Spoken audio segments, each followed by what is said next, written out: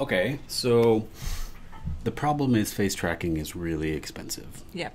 All right, so what can we do about that? Bet Well, you you have could a get a faster solution. computer. Get a really fast computer. You could have one computer doing the face tracking and sending the data to another computer that's doing other stuff, whatever your installation or whatever you need it to do.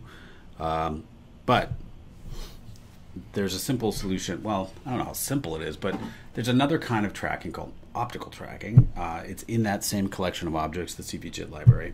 So we're going to grab frames here and send it into this subpatcher I made called optical tracking. And here we have to go RGB to Luma, but here's the object, cvjit.track. Let's get help on it and show you. So it does optical flow based tracking. So you tell it, the thing with optical tracking is you have to tell it where to start tracking from. So you actually have to click on the image, and then once it knows where to track, it's going to try to stick to that image, to that part of the image. So it's going to analyze the few pixels around wherever you've clicked to find the pattern, the visual pattern of where it's supposed to track, and then it's going to try to stay on that item wherever it is. It's far less computationally intensive. But the problem with tracking is it can get lost. So let me just show you how this works. I'll open this camera, and I'm just going to click on my nose. There we go. So I told it, so the XY coordinates of where I click come out of this P window. They're going to go up here and going to get parsed by this mouse clicker thing. So it just routes the mouse information, unpacks it. And then that's going to go into the optical tracker. And the optical tracker is going to start tracking wherever it is that I clicked. And you'll see what happens. So I'm just drawing a little circle around it. It's doing a very nice job of tracking.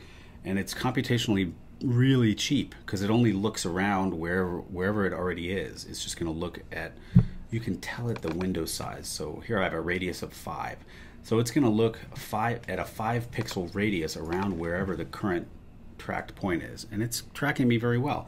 But here's the problem. So why not just use this instead of face tracking? Well, two things. One, I had to click on... Can I do it? Oh, I had to click on my nose.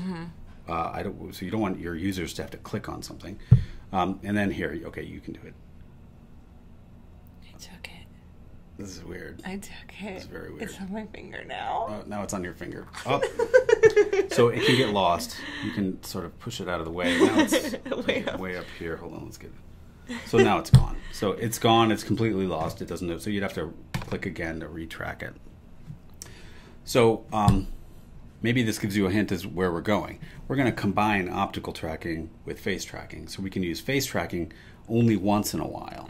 Because it's so expensive, we'll just do it like once per second or something. Instead of 24 frames a second or 30 frames a second for face tracking, we'll just do face tracking at 1 frame per second, and then take wherever the XY coordinates of where it found the face and send that straight to the optical tracker. So we'll combine optical tracking and face tracking. Optical tracking will give us the speed. Face tracking will give us the robustness of being able to find a face automatically without having to click on it. Sound good? I can dig it. But this is actually kind of fun. Oh. The face tracking Track me. works really well. Oh, I moved. Oh, I'll check your Scout, nose. Hold on. like- There we go.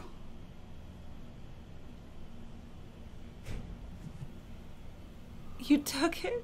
Took it. Okay, let's move on. It's only 3 minutes?